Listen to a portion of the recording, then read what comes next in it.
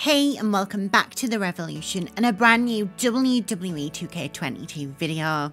Over the weekend, I had the awesome opportunity to play a portion of the WWE 2K22 Creation Suite thanks to 2K, which included this year's edition of Create a Superstar. To be sure you don't miss out on any of our WWE 2K22 content, hit that bell icon and subscribe to the channel. You can also head on over to our official website www.revolution.com where you'll find all the latest women's wrestling news and so much more. Create a Superstar is one of the most popular mods in the WWE 2K series, so I couldn't wait to dive in and try out this year's suite. In today's video, I'm going to give a rundown on how I go about the creation process with a few new tips and tricks thrown in as part of WWE 2K22. If you're new to Create a Superstar, the best piece of advice I could give you is to go into the mod with a creation in mind. Maybe it's yourself, one of your family members, your ideal superstar, or the newest superstar to appear on WWE television. The creation suite is so vast and has so many options that going in blind can often be overwhelming, so have that vision in mind before you delve in, or you could end up spending hours upon hours with something that you'll only change the next time you look at it. Definitely not something I've done year after year. This year I decided instead of creating my own superstar, I would instead set myself a challenge and take a fresh approach with something new. With that in mind, I decided to take a wrestling name and persona generator to give me a brief idea of what we would be creating. My generator provided me with Sophia Neidhart, who is a babyface superstar who strives to continue her family's legacy. Thanks to this information, I know that ideally I want to create a superstar in the same vein as the likes of Natalya, Brett and Jim the Anvil Neidhart, who are all superstars in WWE 2K22. This means I'll be working with a black and pink palette, as well as using attires similar to that of the Hart family and nothing too flashy, sunglasses, jackets, maybe some leather, the whole shebang. When starting your WWE 2K22 creation process, you're welcomed with a class selection screen which includes the Striker, Technician, Powerhouse and High Flyer classes. The Striker class is your typical balanced superstar who quick kicks and punches to dissect their opponent. Superstars in this class excel in striking and stamina. These are your Asukas, Sonya Deville's and Shayna Baszler's of the women's wrestling scene. The Technician class, whilst possessing less strength and defence, provide more agility and technique to your superstar and are always one step ahead of their opponent. Superstars in this class excel in grappling and technique. Think Sasha Banks and Charlotte Flair. The High Flyer class is where the true fun happens, with superstars having much more agility, being quick and agile whilst relying on high-risk moves from the top rope, even at the risk of their own health. These superstars excel in speed and athleticism. These are your superstars like fan favourite Naomi. Finally, we have the Powerhouse class, who possesses the most strength of the classes and are unstoppable forces of nature. The Powerhouse superstars perform earth-shattering strikes and bone-crushing grapples that can mow down any opponent. Think Rhea Ripley and Tamina.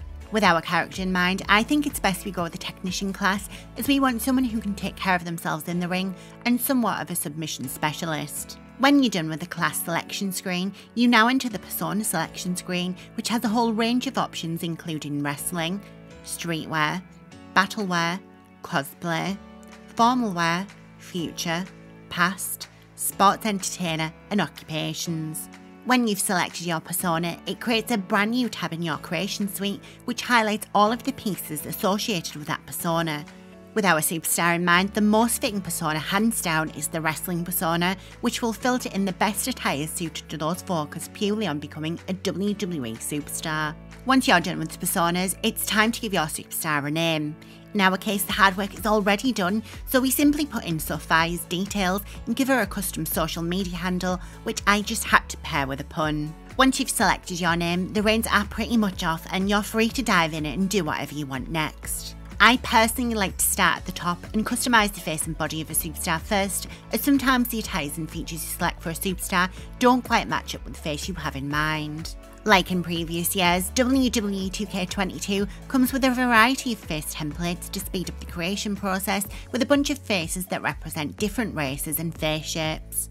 I personally like to then jump straight into the face photo capture because I know I'll have to alter the face regardless to best mesh the photo with the face. Usually I would upload a custom face scan, but because I'm not connected to community creations, I'm going to use one of the face templates, which now includes Christina DM Fam. Using a face photo can truly elevate your custom superstar, so I highly advise using your own or one of the default photos seen here. You can also select the edges of the photo face texture to provide your character's overall skin tone which best matches the photo you've chosen. Once you've selected your photo, line it up with the existing facial features, then hop into the facial structure and facial region options to tidy up any overlaying textures. One of my favourite things this year is the update to the skin tones tab, which comes with 4 preset skin tones with a range of different shades within those tabs available. Alternatively, you can go with something out of this world by selecting absolutely any colour you see fit. From there, you can select what teeth you want, the material of your teeth,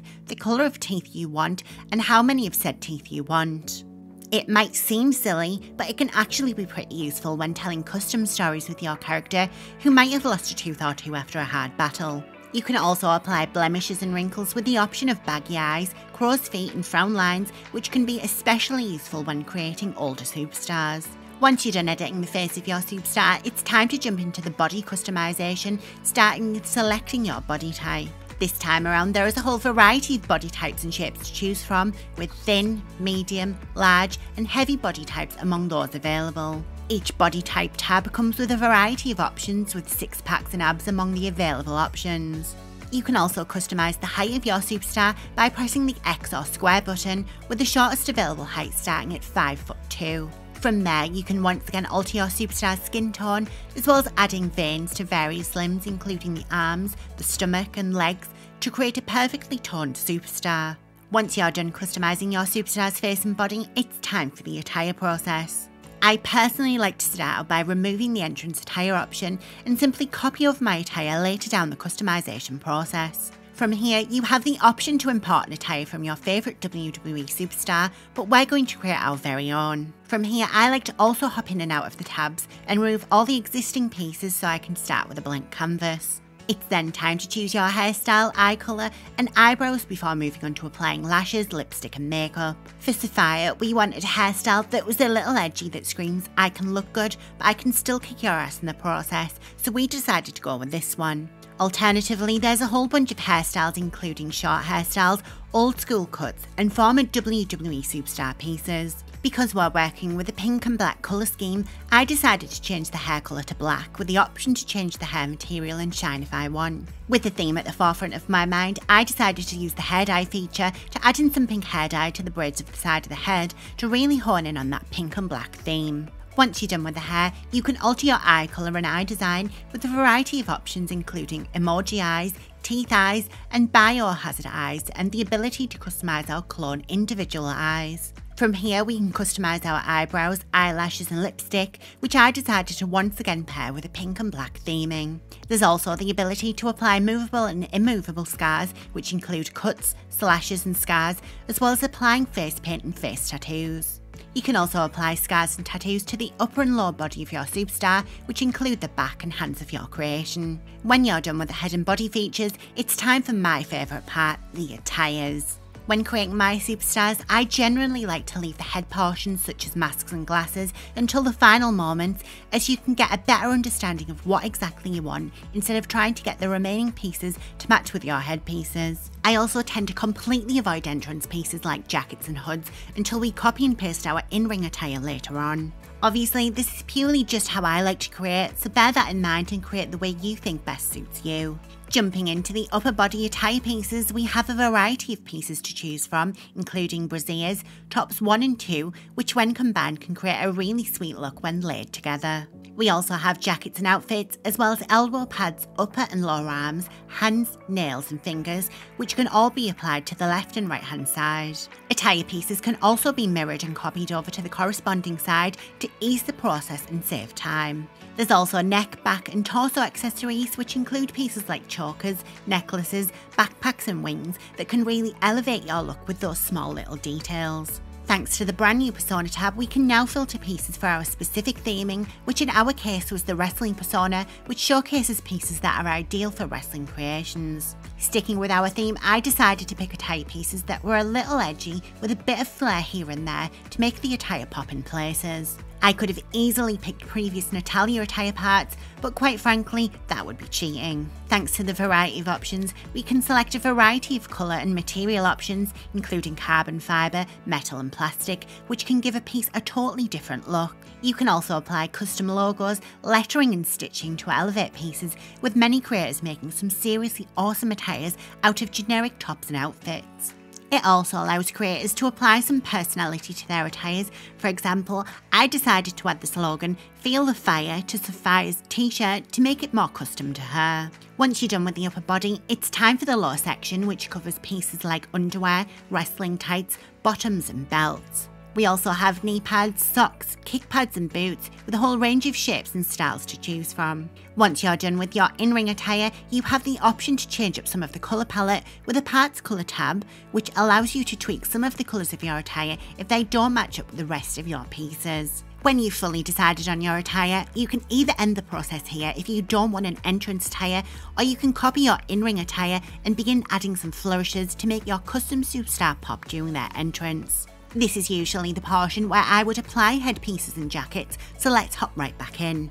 The head attire parts include headgear, hooded clothing, high collar clothing, head accessories, headwear, caps, masks, glasses, face covers and piercings. The headgear, head accessories, headwear, masks and face covers offer up some seriously wacky combinations, including cat masks, pumpkin heads, unicorn horns and so much more. High collar and hooded clothing, on the other hand, offer up pieces worn by the likes of Charlotte Flair and former WWE legends, which can really help make an entrance look grand. Masks within the Creation Suite include iconic pieces worn by superstars such as this year's cover star Rey Mysterio, as well as former Raw Women's Champion Asuka.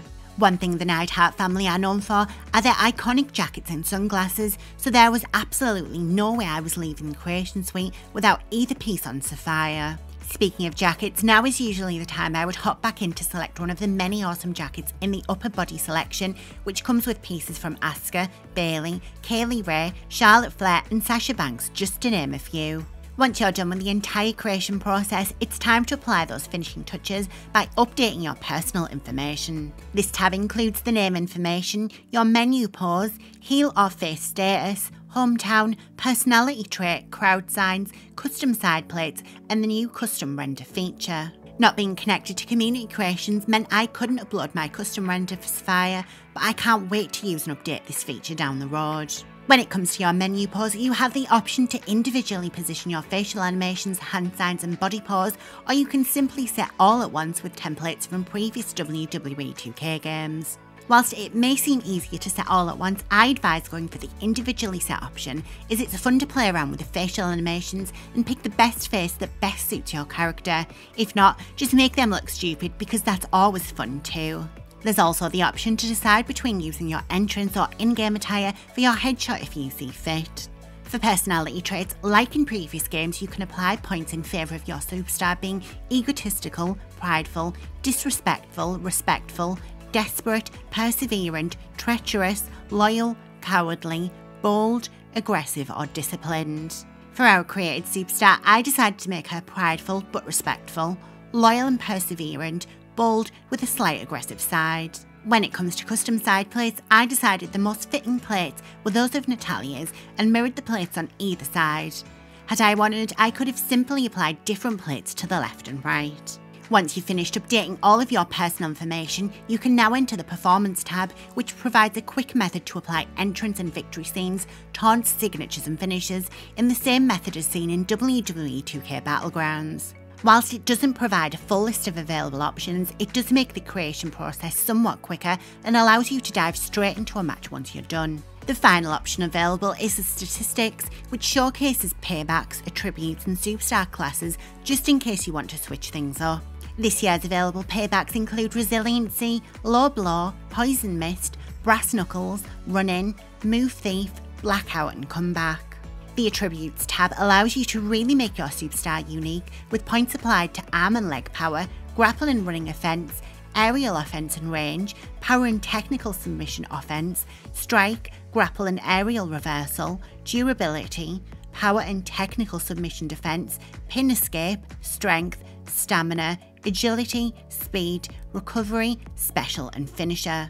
Each attribute point can really make your superstar unique and help determine their specialities.